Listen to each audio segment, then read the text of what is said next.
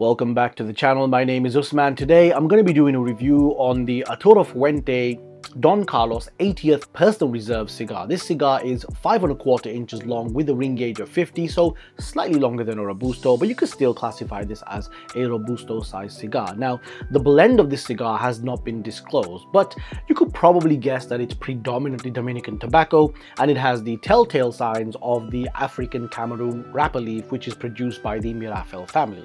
Now, the African Cameroon wrapper leaf, it is quite an expensive wrapper leaf, and it's generally used by Fuente in his more premium line of cigars. So this isn't like a standard production. This is a more premium cigar from the Fuente company.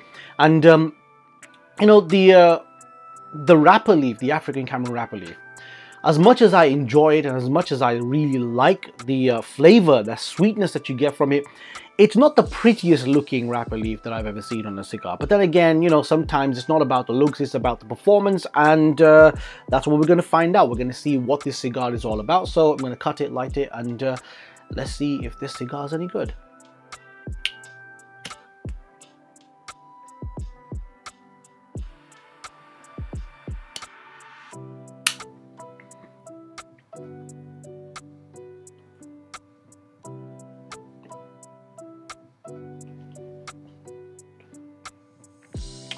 First few draws on this cigar, and the draw on this cigar is a little bit loose. Like, it's not unbearable, it's manageable, it's not like uncomfortable, but it's just a little bit looser than I would have preferred.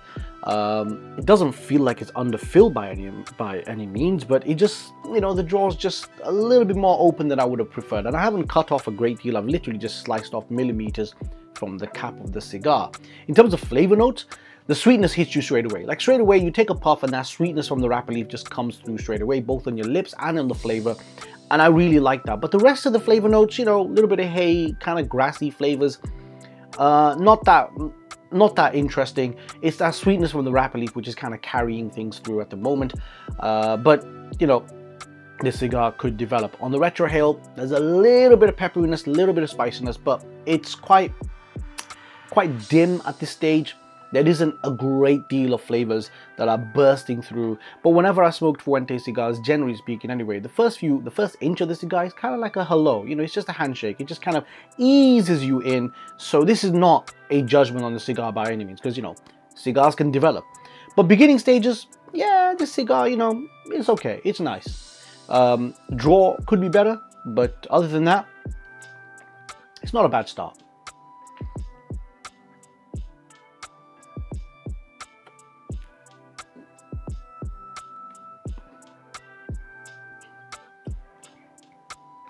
Coming to the halfway point of this cigar, and flavor notes of this cigar are really coming through now. Like, there's this beautiful fruity note. It's like a sharp, almost like a slight spicy, like a spiced fruit. That's what I'm getting. That hay flavor that I was getting, that grassy note, that's gone completely.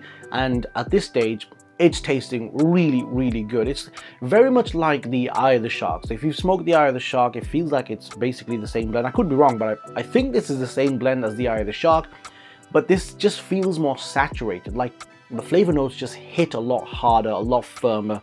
The draw has tightened up quite a bit as well. There's no tar buildup. The burn is fine, but the ash is like super flaky. I don't know if that's coming through or not, but the ash is like super flaky, and it's not a pretty looking ash, but you know, it's what it is. Like, this cigar is not a pretty looking cigar. The wrapper leaf isn't that pretty. The ash isn't great to look at. You know, it's like a dark gray color, but it's also really flaky and it's falling apart and whatever. However, the flavor notes of this cigar, it is gorgeous. The beginning part of the cigar, you know, it was very subtle, but like I said, this cigar builds up, or I thought that it was going to build up, and it did, and it does not disappoint. At this stage, yeah, the flavor notes, properly enjoying this cigar. Very citrusy, really citrusy, and I'm enjoying the hell out of it.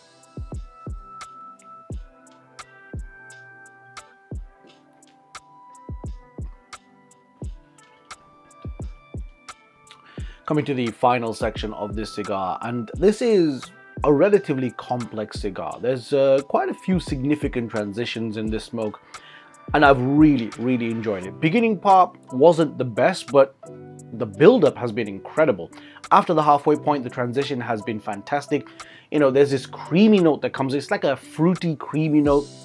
That citrus flavor kind of subsided, and then like it was more like a heavy berry fruity flavor with a slight creamy note, and the sweetness from the wrapper started coming back. So after like the first third, the sweetness in the wrapper, you know, that kind of faded, but then now that sweetness has come back with full force. And at this stage, like, you know, the final third, I'm getting a good dose of coffee. There's no bitterness, really smooth, wonderful flavors. This cigar has really impressed me. Like I said, it's not the prettiest looking cigar, you know, it's the ash is ugly, the wrapper leaf's ugly, but the performance, like the actual flavors, this is beautiful. This is really good. Thoroughly enjoyed it. The burn has been pretty much perfect. The draw has become really good firm draw, you know, good amount of resistance with every single puff, lots of smoke coming out. I'm impressed with this cigar. At the beginning, this cigar was burning really quickly, but this has taken me like an hour and a half just to get to this stage. So I'm assuming it's going to take another 20 minutes, another half an hour just for me to finish this part. So this is, you know, a Robusto size cigar is lasting me like potentially almost 2 hours. So I'm impressed. I'm really impressed with this cigar. I gotta give this one a proper recommendation. This is fantastic. I mean, as someone who predominantly smokes Cuban cigars, this has been a lovely change. This is the Don Carlos 80th Personal Reserve. Definitely box-worthy cigar. Thoroughly enjoyed it. But anyway, that's the review for this cigar. If you like this video, hit the like button, subscribe, share this video, and hope to see you all in the next one. Thank you.